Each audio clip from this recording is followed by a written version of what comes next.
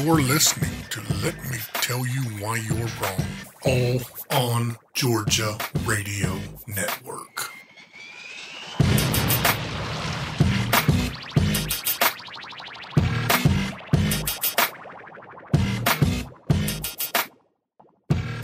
Welcome to episode 146 of the Let Me Tell You Why You're Wrong podcast. I'm Dave Roberts. With me, as always, is writer, journalist, Jessica Szilagyi. Why are you trying to erase history? You're trying to erase 20 episodes? Yeah, the first 20 without me. Oh, okay. Lord. I don't even know what the number What was. a liberal, yeah. Yeah, revisionist history. Mm-hmm. How was your week? It was okay. How was yours?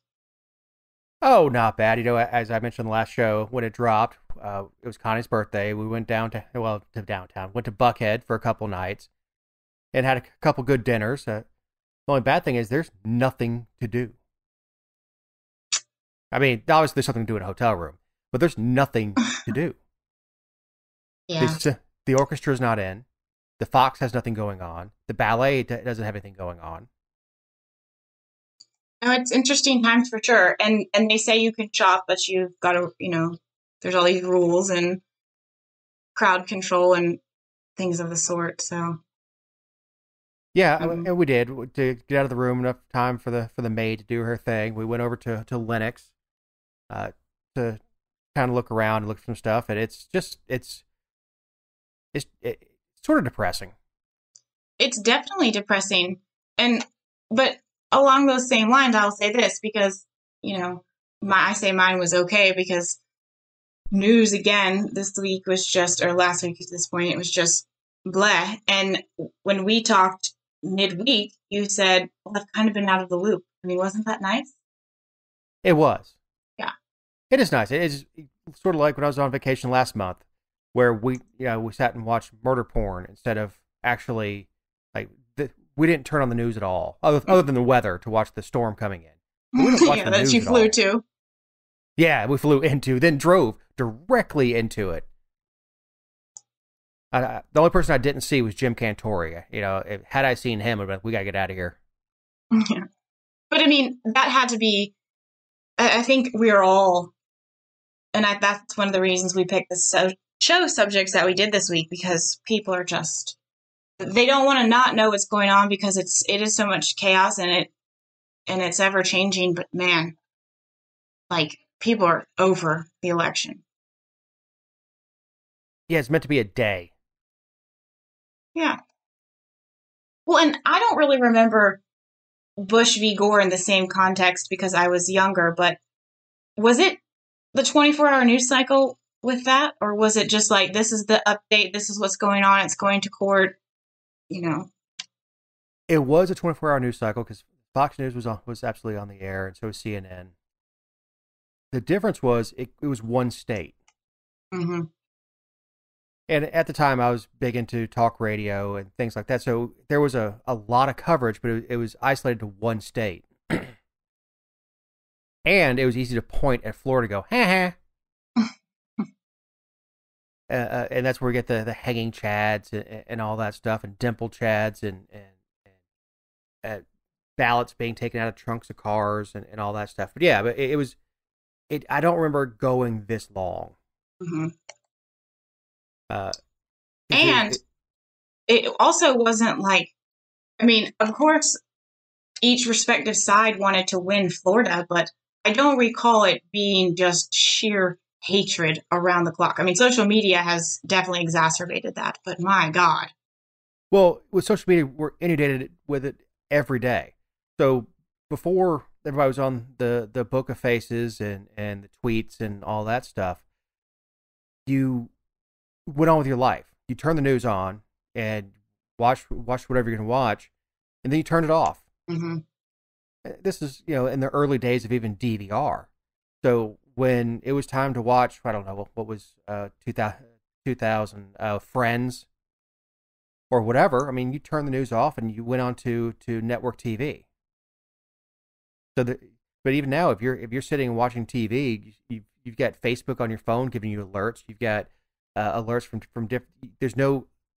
You have to forcibly unplug yourself now. Yeah, otherwise you can't escape it. Yeah, we're all part of the matrix. We're all plugged in constantly. And I don't. There weren't the ads that were running constantly that are still running about support the president. Well, how? What do you want me to do?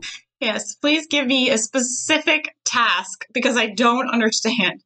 Yeah, okay, support. I mean, like an athletic supporter. I mean, what do you want me to do for them? Right. I mean, it's up to the lawyers now. It's going to be up to the courts. Is it? Is it up to the lawyers? Because I am hearing. I mean, of course, we're hearing from a select few, a number of lawyers, and I don't want to get into this shit, like doing what we said we weren't going to do. But is it to the point? Do you feel like it's to the point of courts? Because I feel like we're still in the activism phase, and then we're stuck. There's a deadline coming up. It's going to have to get. I think so. It's going to have to get to the courts.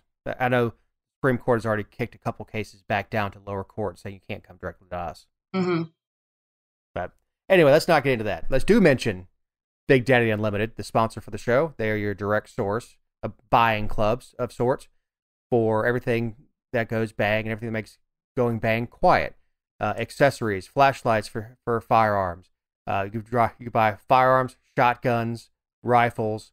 Have them shipped directly to your FFL. Go fill out a 4473, walk out with your item. If you're buying anything that's not a firearm, so even accessories or an upper for your AR or a new barrel for your rifle, you can have that shipped directly to your house. If you buy a Class 3 item, an NFA item, such as a silencer or a short barrel rifle, you have that sent to an FFL. You do your ATF paperwork. You wait a few months, and then you leave with your item.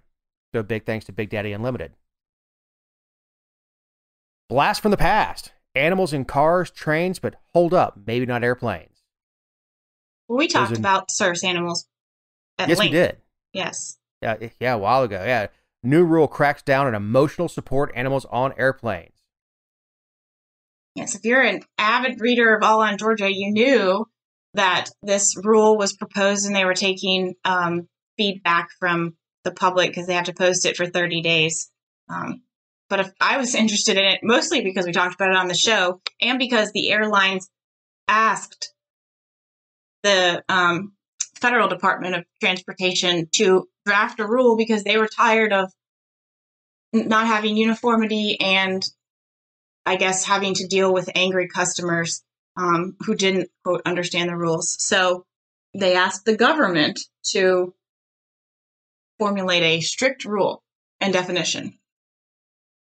Service animal is defined as a dog, regardless of breed or type, that is individually trained to work or perform tasks for the benefit of a qualified individual with a disability, including physical, sensory, psychiatric, intellectual, or other mental disability. So if you have a dog because you have anxiety or because you're blind or because you, anything that falls into these, a dog is it? Was there actually an emotional support miniature horse on a plane? Yes, there was a miniature horse. There was a peacock. There was a chicken. I think there was an emotional support hamster. I think there are some people who wanted to test the limits and see how far they could push the support thing. And there's lots of organizations that certify. I mean, an organization that certifies whether or not an animal provides that support, you just plead your case to them, and then they say, yeah, you do. That animal does do that for you. Here's your letter. And they would try to get on the airplane. So that's how this came about. Well, and you're in a confined space. Usually you don't have a choice of where you sit. Sure, I would want to be next to a peacock, not because I don't like peacocks, but because, I don't know what to expect with a peacock on a plane. Or a miniature horse. Well, I would like to see one in real life, but again, not on a plane. Which, on an airplane, they're going to start dropping pieces of legislation right there on the floor. Yeah. Cats. I mean, look, you can pay and take your pet. Look, I'm a person that leaves my dog at the kennel when I travel. Mm-hmm. I don't take my dog everywhere. I know there are people who do take their dogs. I know you do when you take the dogs to grandma's house. Yeah, but I don't take them to the grocery or even to Lowe's where they're allowed.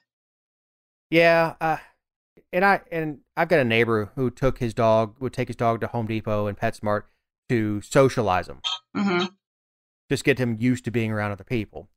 But I've also seen and we all have the service animal thing abused. At the gun club, there's a lounge, and there's a member that would bring her dog in with a little vest on. And I'm talking about like a little, I don't know, little tiny dog, and like set the dog on the table and stuff like that. And like, that's not a service animal. And I think the key definition here is trained, individually trained to perform a task. Right. So I've got a customer who has a disabled child, and they had a very expensive service dog. Luckily, part of that was covered by a charity. And the dog was there for the child, and otherwise very sweet dog, very personal dog. But the dog was there for this kid who is very far into the spectrum, a very low functioning spectrum. And that dog was trained. These dogs are very expensive and very specialized. And then, I go to a car wash one day, and I'm sitting around waiting for the truck to get done, and I see a person with a vest on the dog with all sorts of patches all over it, like got Army rank on it. It says service animal and all that stuff. And the dog's wagging its tail, licking people. Kid walks up. Can I pet your dog? Absolutely. The dog's playing with the kid. Like, that's not a service animal. Yeah. A service animal's working. Just because you put a vest on your puppy. Well, doesn't. You're not supposed to pet service animals. Right. They're working. Right. It's distraction. Right. They're working. So I have a hard time believing that animal was individually trained. Now, obviously, this was not an airplane. I understand not wanting to take your dog and put it in the cargo, because things happen. The cargo area gets depressurized. Sometimes the heat fails in the cargo area and nobody knows it, and an animal freezes to death because it's 70 below zero. So is it really that cold? It's yeah. I mean, I knew it was cold, but that's crazy. So I understand the hesitance to doing that, and there are got to be better ways of handling that. And obviously, you hate to put your dog in a crate and traumatize the animal that has to go through baggage claim and all that stuff, and is scared and all that. So I understand, but there are services for that. There are places we like to call kennels, and they take care of your dog. They'll even schedule playtime for your dog. Well, animals aren't meant to go everywhere. I mean, even if I only had one dog, I know that it would be traumatic for my dog to get on an airplane with me. The entire thing, from going through security to boarding a plane to taking off to landing to going through another another airport, and then going wherever it is that we're going, that I needed to have one of them with me. I mean, that is a lot for a dog. I also don't think it's nice for the dog. Like, that they'd rather sleep here. I have someone come to my house when I go out of town for obvious reasons, but it's also less expensive and they can stay in their home. But they like to, sure, they don't want me to be gone, but they like to sleep and be in their environment. They're dogs. I love them, but they're dogs. Yeah, absolutely. That's a pet. So not world travelers. I've had dogs that travel real well, and I think it's cool. People who drive around with the dog in the truck and leave the air conditioner running for them as they go in the store and stuff like that. And I had a dog once that would ride around in my Jeep with me, and she was real well behaved, and she'd sit in the Jeep, wait for me to go do what I'm going to do, and I'd come back. Well, here's the thing, though.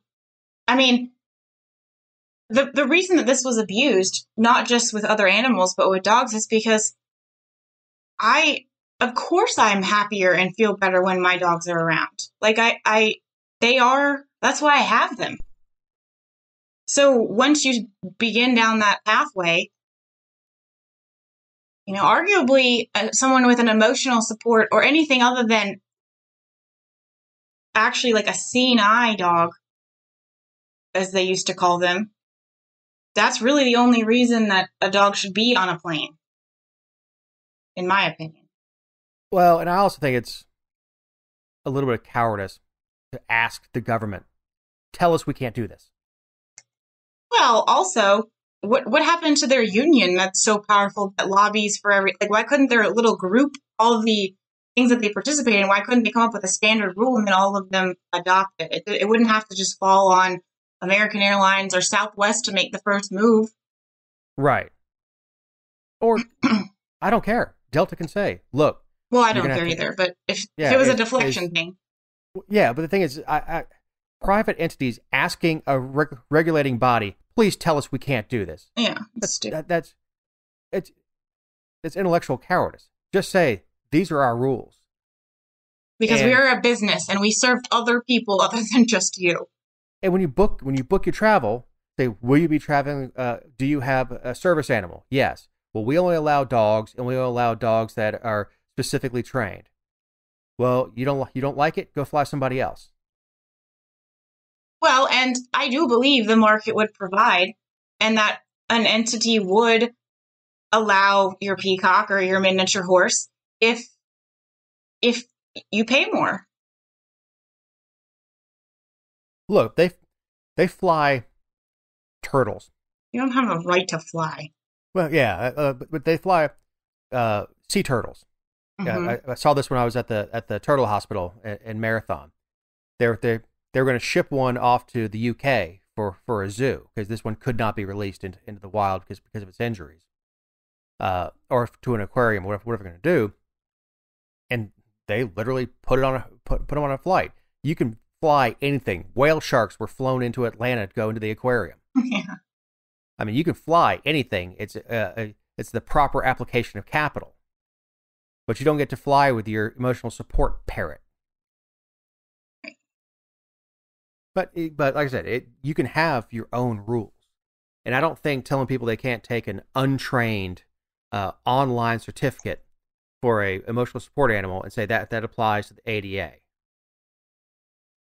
No. This is purely them trying to hide from having to stand up to their customers. But I will say that this is yet another glaring example of the consequences of having an industry that has been bailed out by the federal government so many times, that does receive subsidies, that does receive tax breaks, and so much government intervention. And I'm not talking about from the FAA safety perspective. I'm talking about from actual operations and like market manipulation standpoint. This is a consequence when it's not so cut and dry of, well, it's a private entity, let them do what they want. Like they've muddied those waters themselves. If it was if you fly private and you charter a jet that you don't own, but you fly private, you don't play these games. Right. Yeah, all things are possible with the proper application of capital. Well, yes, but also if it's not possible, they just say we don't allow that, and you can go through another company that does allow peacocks. Well, what's happening is they were showing up at the airport with the animal. You go, what am I supposed to do now? I don't know. Well, I didn't know I couldn't have my peacock. The company I paid $100 for my emotional support peacock said I could. Well, did you check with us? Right. So, yeah, I have no sympathy for someone who showed up with an emotional support ferret. Without doing their due diligence, because that's the other thing. People who have the animals and use them in every context of their day-to-day life, and it is truly intertwined in their life, they have done the research, they know what the rules are, and they've prepared. It's not a gotcha. And if you can't fly without your peacock because it makes you too anxious, stay home. Go ahead and sterilize yourself. You need to go ahead and remove yourself from the human gene pool. Oh, Dave. You're just mad because you don't know where to get a peacock. There's a joke there somewhere. I'm not telling it, though. In this week's edition of We Probably Could Have Told You That Was Going to Happen, 41 people test positive for COVID-19 following a swingers convention in New Orleans. This is a story that we couldn't just ignore. Exactly. Favorite line of the article, the opener. Bob Hannaford has regrets. I mean, I was on, I think, WSB, which I think it was an AP article, but it just killed me. Like, of course, that's how you're going to open a swingers article. If the swingers are making the news, you know it can't be good. If the swingers are making the news. Do you disagree? Yeah, I mean, no, I don't disagree with you. Only 250 people this year opposed to last year's 2,000 people to swingers convention. How many were couples and how many were thruples? Huh. Anyway, that's a 2,000. I would not want to be in the housekeeping department at that hotel. No.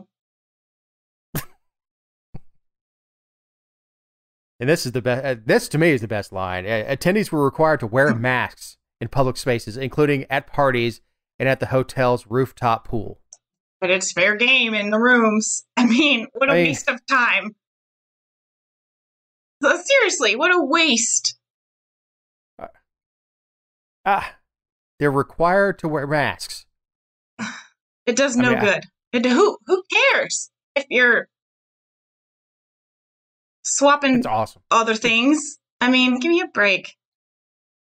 I mean, we're required to wear masks. I like that. That's a totally different convention. He also, the organizer, your friend Bob, he said like 3 times throughout the article, and I don't know if this was for media effect or what, but 3 times he was quoted saying, "I wouldn't do it again. I would not. If I had to choose again, I would not do it." That would be like half the people who try swinging. Yeah, that was a mistake. I'd never do it again. You got to be. I don't think a swingers convention is for first timers, though. Do you? I would think you might try the trapeze club or something like that.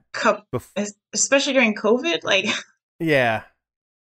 I would say the convention is rather advanced. Yeah. I mean, but like last year's, 2,000. I mean, at the trapeze club, you're only going to get, I don't know, 100 different people to choose from. So you're talking 50 couples. You got 2,000. So you got 1,000 couples that you get to pick from. So I guess the choices would be a lot better. But I would guess those 250 people, and I don't know how it's an odd number. It's not. 250 is not odd. Yeah, 250 is not odd. It's 220. I know it's 125 couples each. Are you that meme, Dave, that said, "God knows I would be too powerful if he made me good at math"? No, I'm actually pretty good at maths. But that had to be 250 people that were just screw it. I'm tired of COVID. We haven't been able to. I've been making love to my own wife for 8 months. We've got to do something different. Yeah. Well, yeah. There's a totally. I mean, I don't think anyone, no matter where you stand on the COVID debate or whatever you want to call it, I don't think there are very many people who will say that you assume the same risk with strangers at Walmart as you do with strangers at a swingers convention. Like it's just happening. Oh God.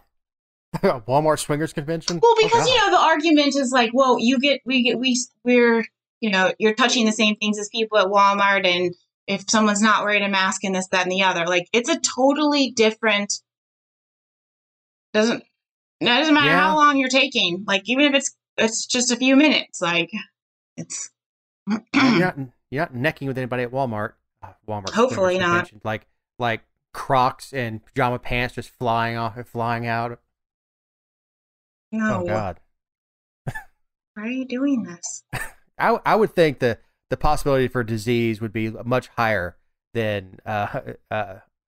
which higher with other diseases within that community than with COVID. Mm-hmm. I want to find patient 0 and see how many people that person directly affected. Well, they probably do know, because Mr. Bob Hannaford, who has regrets, he said that they had a strict contact tracing policy. And this is great. During check-in, we issued diaries to everyone so it would be easier to track who they interacted with. We didn't just mean sex. We strongly urged everyone to keep a diary for everyone that they were in contact with for more than 10 minutes, especially without a mask. So, I mean, I don't know if everybody did it, but they were asked to, and I don't know if this was like a policy or a rule, but they were all issued diaries to, just even, I mean, what are you supposed to do, right? Penthouse Forum. Right. I mean, are you supposed to also, just had a conversation, or are you supposed to be more in depth if you spent other things, whatever? I mean, how? Well, then it becomes a grading scale for the men. Was it 10 minutes or not? It says, I mean, it doesn't have to just be sex, Dave. I know. I heard that part, but my part's funnier. Okay. All right. Well, that's why we have to limit these conversations. Plus, how do you pick out a potential match if you can't see faces? Oh, I agree with that. That's dating in the COVID crisis is like she's got 3 teeth in her head. I got mask fished. These are our opinions, and not necessarily those of All on Georgia, and certainly not those of any All on Georgia reporter not offering commentary on this very show. Probably not the opinions of most people. Moving on. The pandemic fueled travesty of school closures. And we've discussed this from an economic standpoint in many ways. It's more cost effective, but it was in the context of college students. Yeah, so we talked about how so much of what is taught I'll say this. When you're teaching the way that a lot of public schools and public universities are forced to teach right now, which is memorization and concepts, not actual critical thinking and life skills, it is more efficient to teach that online, right? Because you don't have the building costs, you don't have the influx of people, you don't have, there's lots of things that you don't have to deal with. But we are seeing the effects of that on public school aged children in particular right now, and I think some of it's going to be irreversible.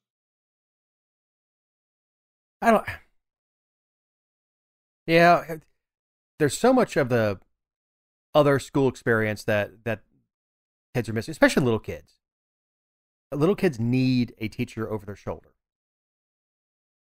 Little kids need, especially when you start talking about fine motor skills, how to use scissors, how to write, that kind of stuff is not, let's face it, not every home is great.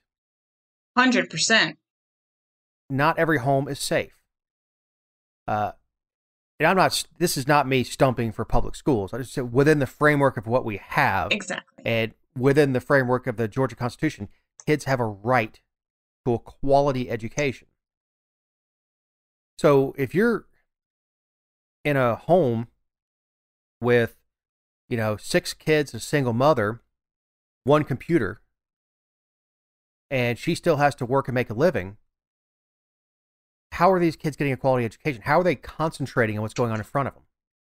You're really just jumping ahead on the outline. I didn't read. That was just I didn't even read that off the outline. That concludes the show this week. So we'll just skip items 1 through 4. But well, let's go. Some headlines from the last month. Headaches, blurry vision, how online learning impacts our eyes. Disappointing grades, technology, glitches, and glimpses of learning fun. Virtual education has a problem, a fatigue to engage. A failure. I'm sorry. I can't. See, that's why I don't read the outline. I can't read. Failure to engage. Both are correct, though. Yes. Teaching the pandemic. This is not sustainable. Well, that is probably the headline of the year. Mm-hmm. Well, I'm sorry. The Swingers is the headline of the year. But in regards to education, Virginia school plan reopening as evidence of online learning gap piles up. Man, I can't talk this morning. And this is, I mean, there's more that we're going to talk about specifically, but if you Google like learning amid pandemic or online learning 2020, and this isn't stuff that was just, as a result of everyone getting sent home when there was a lot of chaos. This is after plans have been put in place and people are kind of used to doing this. And most of the ones every single one that I linked here is within the last week. And they're in Utah, Texas, New Jersey, Pennsylvania, South Carolina. I mean, of course, we're going to talk about Georgia and stuff too, but it's in every state, in rich schools, rich districts and poor districts. And there's different problems for each. But like, public school education was bad enough, and we are destroying it. Yeah, we are, and we have been for the last 100 years. It's been a march towards mediocrity for quite a while, and now it's almost to the point of complete failure. High school student quote: "My learning experience as a student this fall has been okay, I guess.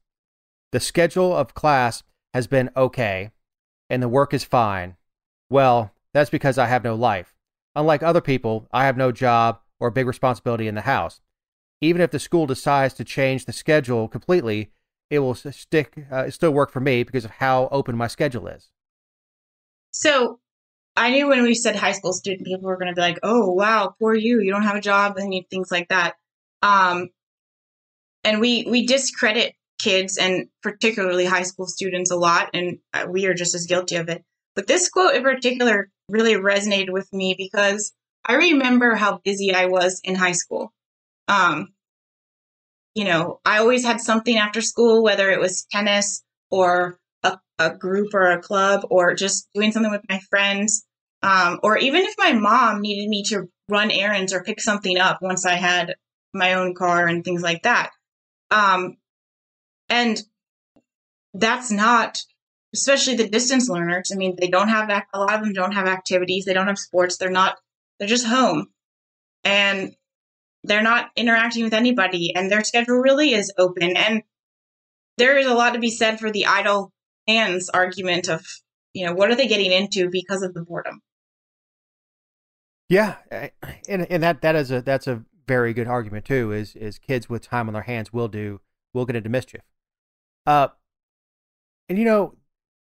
when you fill out your college application, a 4.0 is great, but it won't get you into a good college. Mm-hmm. You need a 4.0. You need good test grades, and when you're looking at elite colleges, they go, okay, now what? Well, I was president of the debate club. Okay. I did this activity. I worked here, and here. I interned at this law firm, or I did filing at this law firm. So I don't even know how these applications are going to look. Is it going to be disproportionately disadvantaged to those places that are completely locked down, like New York?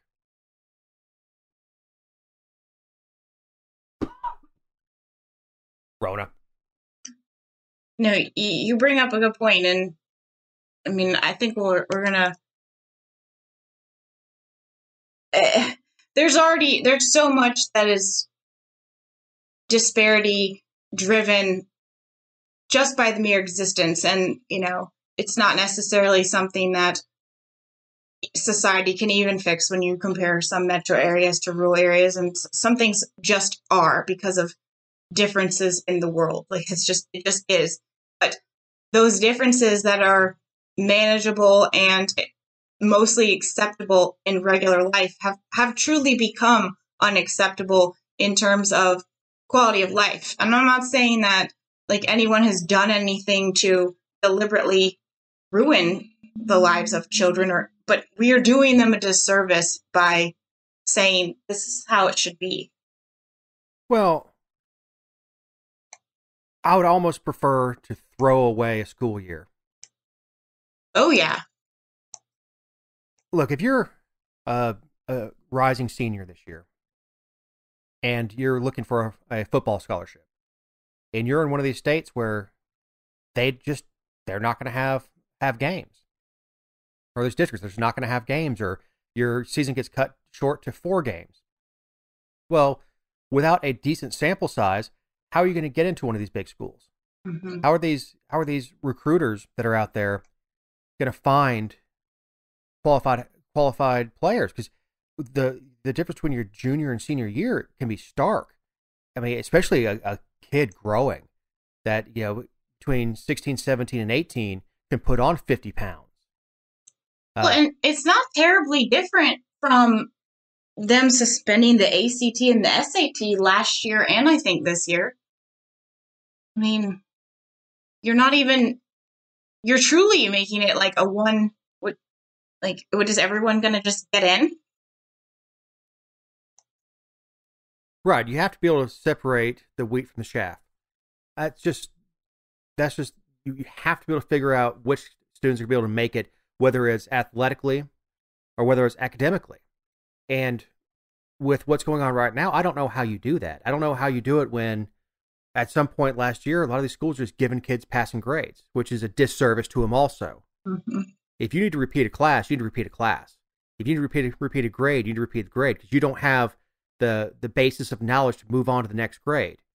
And then you're going to struggle at that level, and that cascades all the way up, because if a kid needed to repeat 3rd grade because they weren't getting multiplication, you can't then take them by the time they get up to algebra. If they're so far behind, they're still trying to catch up on the multiplication tables. It's completely unfair to the kids. It doesn't mean they're dumb. It means there's something, especially when you're talking about kids at a young age, that could be a maturity thing. They weren't grasping the concept because, like we were talking before, boys will stare out the window, would rather be outside than listening to someone talk about math, which I can understand. If a child cannot read in the 3rd grade, they are already on the pathway to prison. It's proven. Like, there is a correlation that the higher the number of, or higher percentage of children in the 3rd grade who cannot read, as it continues to climb, and it's not just our laws. Like, there's the fact that we have more and more laws all the time. We are setting these kids up to be failures. The only grade that you can just give a pass on is kindergarten, because you do the same crap again in 1st grade. I mean, but you're talking about things that are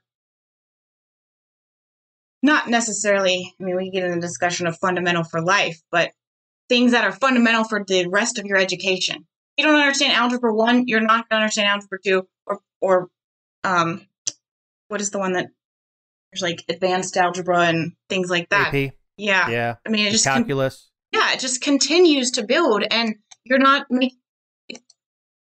I don't know. I just, what a disservice. Well, even with kindergarten, if you need to hold a kid back, because again, fine motor skills, they don't have the ability to work the scissors.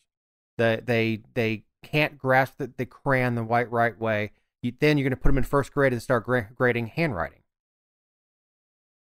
So there's especially with lower, the 1 through 5, there's no shame in kids being held back. There's no reason they should be pushed through if they don't have, like I said, if you can't read in 3rd grade, it's a failure in life. It is. It's a failure in life, and you're teaching them that lower standards are okay when times get tough, when in reality, it should be the opposite. But there was a quote in one of the articles that I read, and they called it, I mean, it was part of the blame game, and I'm sure we'll talk about it, but there's lots of, is it the parent's fault? Is it the teacher's fault? Who's to blame for this? But they said, one of the biggest failures of all of this was that there was a grace in grading. We just sent them home and said, you know what, everybody passes. And it set this precedent that especially younger children were taught that you get paid for doing nothing today, and they will expect to get paid for doing nothing tomorrow. And now we're in tomorrow, and they're not willing to apply themselves because last year it hit the fan and they said, you know what, everybody gets an A. Right. And besides the that part of it, the getting something for nothing, is they're not, the way we communicate now is written. So much of it is on social media. And so much of the news that we consume comes through the internet. Like, people don't sit down at 6 o'clock and watch the news anymore unless they're 80. And the blame game going back and forth between the teachers and the students, I'm not going to blame the teachers, but schools. Teachers and parents. Teachers and parents. Schools have been, for decades, been saying, give us your kids, give us your kids, give us your kids. I think we even covered a story that one of the reps wanted to extend the school day so that the kids could have breakfast, lunch, and dinner at school for working parents. That they wanted kids to be in school for 10 or 12 hours a day. Hmm. Hand them to us, hand them to us. And then when things aren't going right, oh, it's your fault. Yeah, why did you do that? Now, I agree. A lot of it is parenting. And like I said, there are a lot of kids who don't have great home lives. And that is very reflective of kids who have behavioral problems and have learning disabilities, that we find out that they're really not learning disabilities. They're in a crappy home. Mm-hmm. They never had a mom or a dad sit them on their lap when they were little and read books to them. That no one took an interest in them. As Robin Stern, who we had on the show with the Be Better Not Bitter, no one ever told them you matter. So those kids tend to develop learning problems and a disrespect for authority, and then those turn into disciplinary problems, and they end up in a special school somewhere because nobody sat them down and loved on them at home. And for a lot of kids, I know school's the best part of their day because, they're not at home with, a bad situation. But there's the reverse of that too. And there's been plenty of headlines about it, the parents intervening and the teacher being upset with the parent. But, and of course, the ones that make headlines are the ones that are the most egregious. So I don't want to speak on those because some of them are ridiculous. But there's a reason that they don't allow parents in the classroom unless there's like a fun activity. And it's not just they want to control your kid. It's that it's distracting. And there are plenty of parents who will intervene or get in the way too much.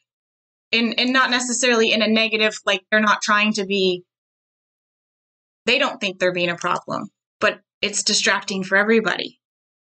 Because a lot of them require the kids to have their monitor on so that they can make sure that they're paying attention and they're watching and all this. And when,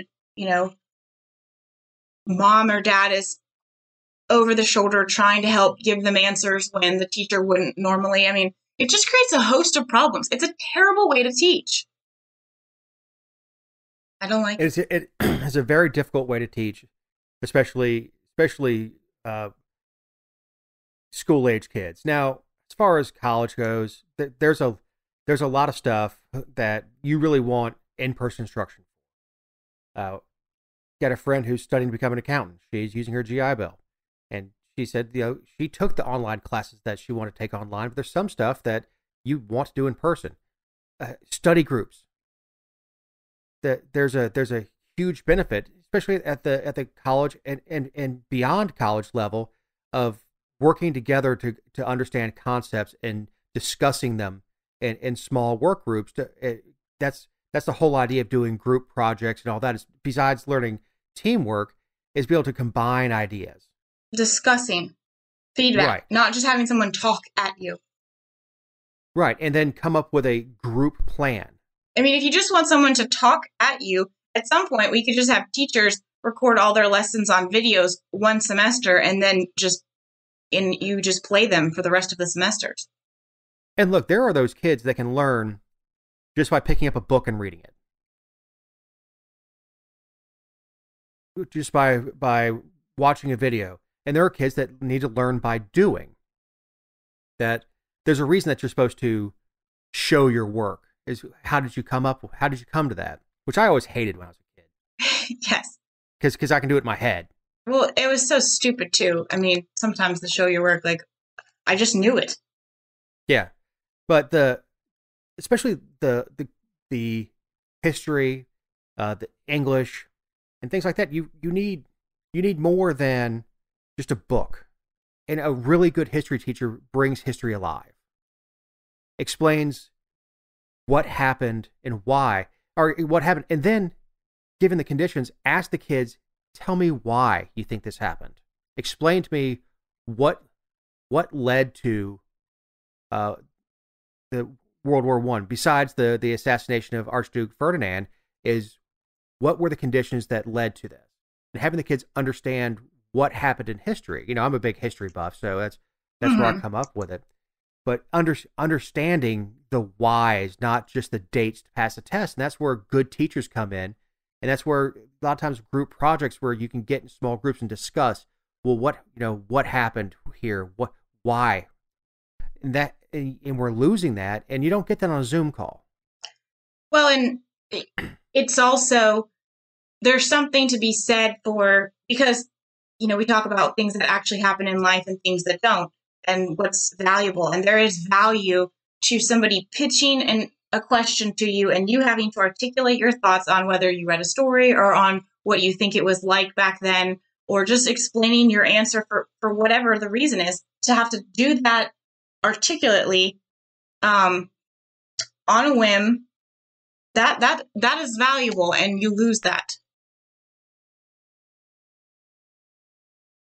Well, and I think this line is good too, which is we already cut out cursive. Now there are plenty of students who will not pick up a pen or a pencil at all. It bothers me. I like to write things. Of course I write online for a living, but I write everything down. I learn, I remember it when I write it down. I like handwritten notes. I think two people, I think it's all important. And clicking around on a computer all day is not constructive. Well, it's not that it's not constructive, but you need to be able to take notes. And I have horrible handwriting. I always have. Mm-hmm. But even in my professional life, I need to be able to take notes and draw a basic diagram. Be able to walk a job site. I can't just punch everything into my phone. I need to be able to. When I was in the Army, you'd carry a notebook around with you and a pen everywhere you went. And if you went to a briefing, you would sit down, you would take notes, and you go back to your troops and go through the notes of what was said. And you know, I understand this is now 25 years ago. I understand that I'm sure everything's on an overhead projector now, but when you're in the field and I wasn't, a lot of your soldiers aren't highly educated. A lot of them are. You'd be amazed how many master's degrees there is in the military. The ability to take a knee, even in the field, take notes from the commander, then go back to your troops and be able to relay those, and they take their own notes of what their job is to do, and be able to refer back to it, is important. You know, if you can't read cursive, you can't read the Constitution. I think that's how they want it. Yeah, I'm saying you can get printed translations of it, but you can't. There's so many things that you need to be able to read in cursive, that historical documents, letters between Adams and Jefferson, the beautiful language used between the two of them, and be able to comprehend that. And again, this is someone with horrible penmanship. And of course, we touched on that social interaction between friends. It's almost non-existent. A Zoom call, which I'm over Zoom calls. Like the president of our government affairs committee out here works for a large corporation, and they still aren't allowing in-person meetings. And I'm like, this is stupid.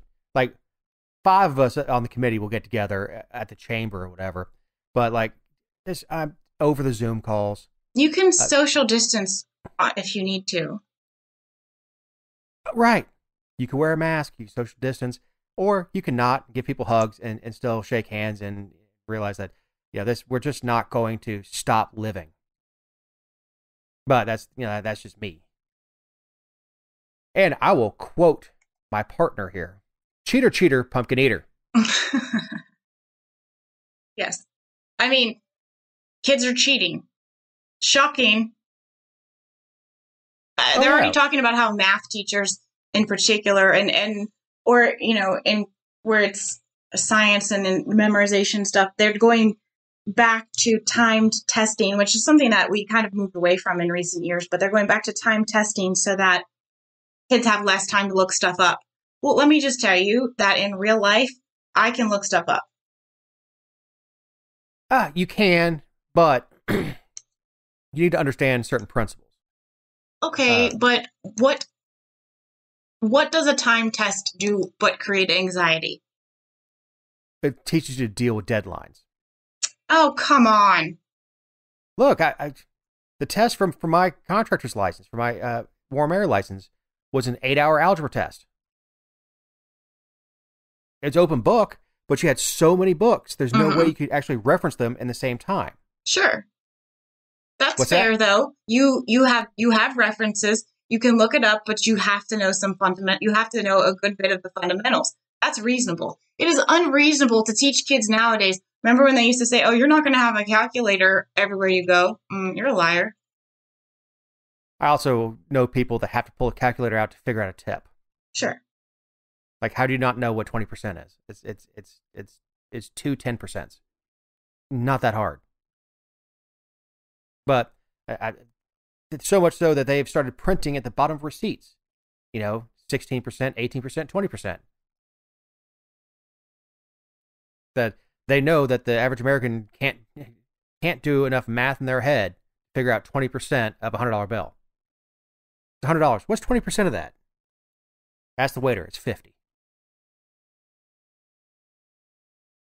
But what's the quote here? I feel like with remote learning, I just don't have enough control over stopping cheating. Unfortunately, I have to be okay with knowing that students can cheat, and I try to make things more doable. Cheating's always been a thing. Plagiarism has always been a thing in school. I know people who would write answers on the inside of their arm and roll their sleeve up and stuff like that. That's always with memorization tests. There will always be cheating. It's the critical thinking tests that are hard to cheat. Mm-hmm. But why? Other than a failure, how are they going to punish them? They're going to suspend them. Right. You can't come back for a week. Okay. I'll just keep the computer off, I guess. Yeah, there's no detention. Mm-mm. Stay after school. Sit in front of the computer for an hour after we're done here. What a time to be alive.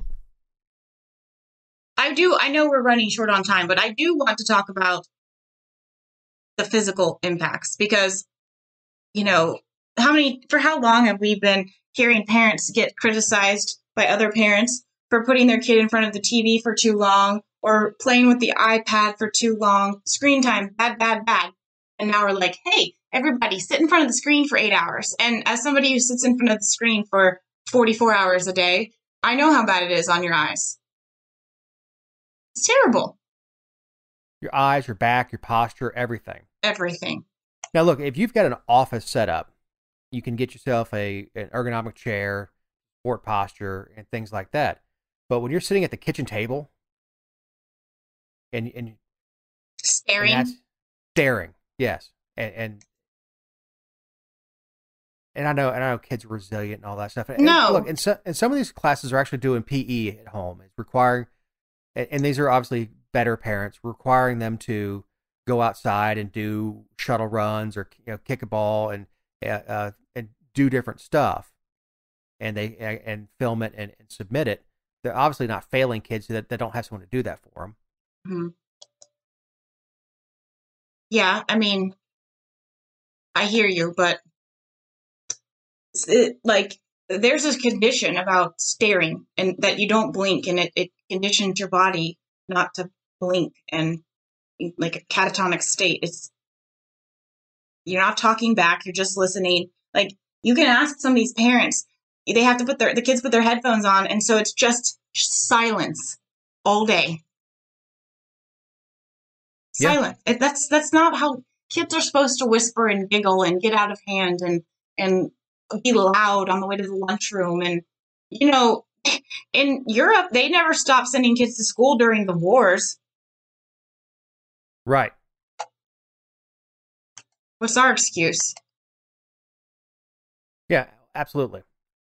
And look, these kids that aren't going to school, be around the same group of friends every day, are still going with mom and dad to Walmart, Home Depot, Publix. They're still going out in public. That's right. And they're still interacting with people, still touching the same things. They're still. I don't see how this is reducing anybody's risk. And there's and kids are going to get together. I mean, it's just the way it is. You have a group of neighborhood kids. There's just only so. I know I can't talk today. I sound like an idiot. You just can't contain them for that long. You have to let them out.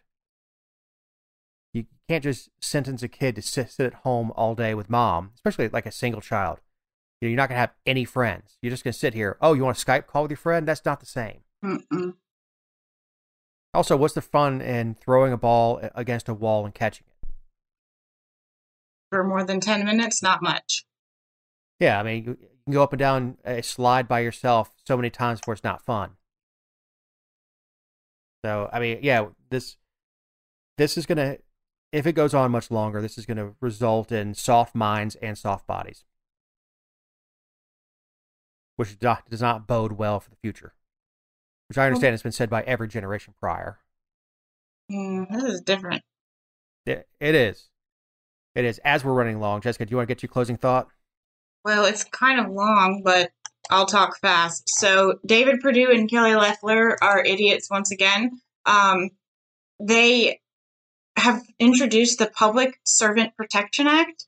And what it does is it says that any government employee, any appointee, and any elected official at any level of government would have a right to have their home address and phone number, and the home address and phone number of any immediate family members removed from publicly displayed websites, to include like the white pages, any website that hosts Spokio, all those things. The tax assessor, they would make it would be a right, and then it would be a crime for somebody else to post the home address of those people. So not only are they creating a special class of people, that they're making up a right, creating a special class of people, giving only that special class of people that right, and they happen to work for the government and be government agents and elected officials, which are all things that are a choice, but they also are regulating private entities, private websites, and making more crimes for things that are currently protected under the First Amendment. So, idiots. It's like every single day they wake up and try to find a reason to alienate more voters. And honestly, I think they would be better off if they would just stay in their basements without the internet and ride it out until January 5th, because this is a terrible idea. They work for Biden. Yep. They don't. Who's advising these people? Yeah, I don't know. Who are we pandering to today? Police, which I understand. I mean, but they already have protections for them. They have them create LLCs that are not attached to their name, and they already hide their addresses. There's already mechanisms for every problem. It's already illegal to harass people and stalk them and threaten violence against them. We don't need another law, especially at the federal level, and you don't need to make it a crime. Because what if I want to post an address and be like, does anybody know if this is so-and-so's real address? Because I don't think they live in the district.